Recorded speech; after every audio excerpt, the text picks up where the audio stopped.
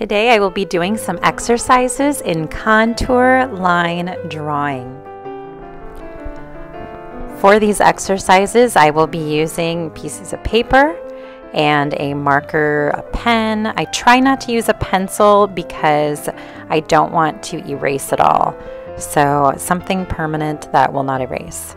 Then I went and looked for some things that I could draw. I have this plant here, a nice organic shape. You could do flowers, things like that. I found this little toy whale, or whale shark maybe, that I thought might work. A flashlight or other things around the house, tools, scissors, make some good contour line drawings. Shoes are always an excellent way to practice contour lines. And just random toys. This is kind of a squishy pretzel, so pretty much anything that you can find that has an interesting shape. Paintbrush, whatever is kind of around is a good thing to practice with. So here are some things that I could use. I think I might start off with this little toy here and see if I can practice doing that with some contour lines.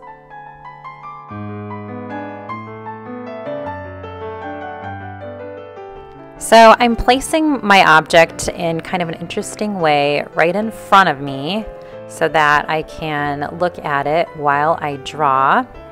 And basically as I draw, I'm going to focus on the lines that make up the object. So the outline, of course, but also interior lines as well. I'm going to really try to get my eye and my hand working together, following the object at the same time. So instead of looking down at my drawing, I'm trying to look at the object the entire time and not look down at what I draw. So I can see the top part, and I'm kind of dipping down to show some sections of the top part of this toy. I'm going down by the tail and adding some of those elements in there, showing some of the surface of the tail as well. I'm really trying to have my hand and my eye moving at the same time across this toy. I'm going back and forth.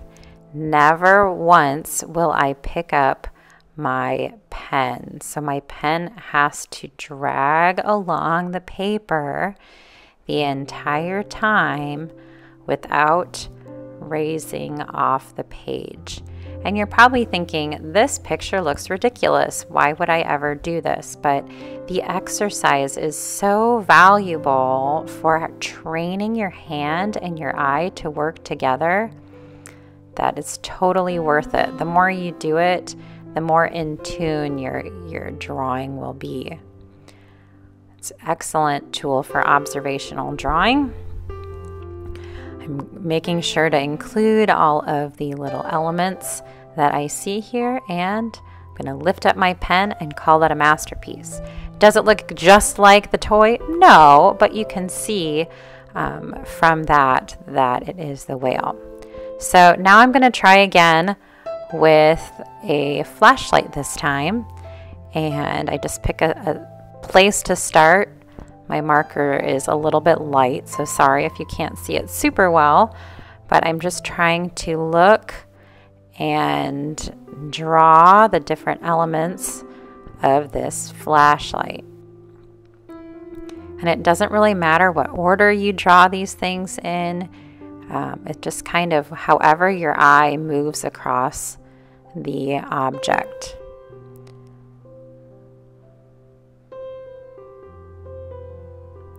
So I want to add kind of the little turn on button. It's got all those little parts to it.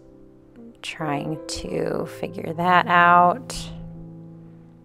And just moving my eye and my hand at the same time.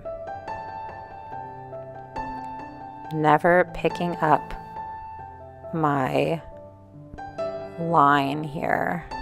It's just one continuous line.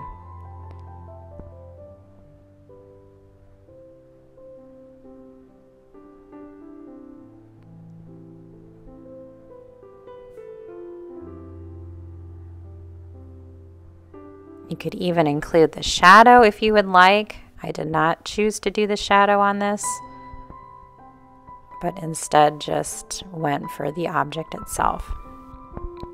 All right, picked up my pen. That is the flashlight. So now I'm going to try a couple more objects. I switched to a regular pen because my other marker was kind of getting dry, and now I'm going to try doing this plant.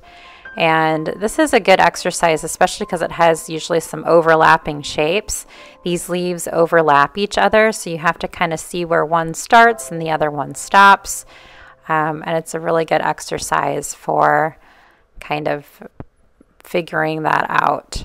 So I'm trying to indicate some of the veins on the leaves just with some wavy lines. Trying to pay attention to kind of how close these leaf shapes are to each other. The stem, just kind of working my way down the plant. So never once picking up my pen, but just continuing with one continuous line until I have represented all of the leaves on this plant. And again, this is to work on that hand-eye coordination. So just like you do with sports, throwing a baseball back and forth, you get your hand and your eye to work together so that you can throw and catch a ball. It's the same thing with art. It takes practice to get your hand and your eye to work together when representing an image. So here we're representing this plant that's sitting right in front of us, and we're doing it just by moving our hand along with our eye. Now, another challenge that you can do is to not look at your paper at all. Because I have these images sitting right in front of me, I can look at them and I can kind of see my paper. I actually decided to do one of my hand here too. So I'm going to go ahead, if ever you can't find an object, just stick your hand on one side and you can do that too. But let's say I wanted to do a blind contour drawing. I could put my paper kind of off to the side so I can't even see my paper, and then I could try to draw without even looking at what my drawing is. And that's another fun way to practice contour line drawing, is by doing it blind. Then you really are testing your hand-eye coordination. So just like I did with the other objects, I am going around the sections of my hand, making sure that I have everything where I want it to be. I'm kind of going finger by finger, paying attention to some of the creases, where my fingernails are, things like that. And again, never lifting up my pen the entire time as I work my way through this drawing. So making contour line of my hand. The nice thing about doing something like your hand is you always have it with you, and you can move it in so many different ways to practice the different hand motions or gestures.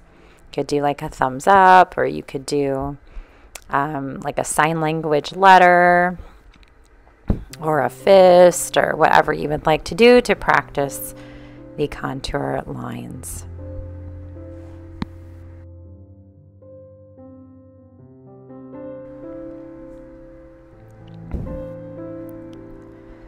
So I am adding my pinky here, making sure that I show where it connects to the rest of my hand. I'm going to go up here and add some of those creases in the palm of my hand to show kind of where those are.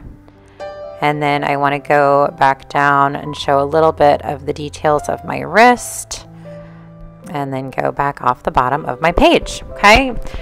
You can see the shape of the hand there. Obviously, it's a very different way to draw this contour line drawing, but it is such a good exercise. I highly recommend that you try it.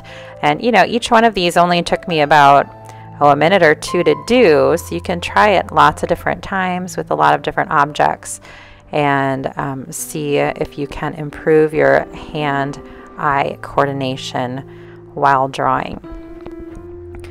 So thank you so much for watching and for making it to the end of this video. Please like and subscribe down below. I do have another video on doing a contour line shoe drawing, so you can check that out as well. And yeah, hit that like button and subscribe if you'd like to see more of these videos. Thanks for watching, guys.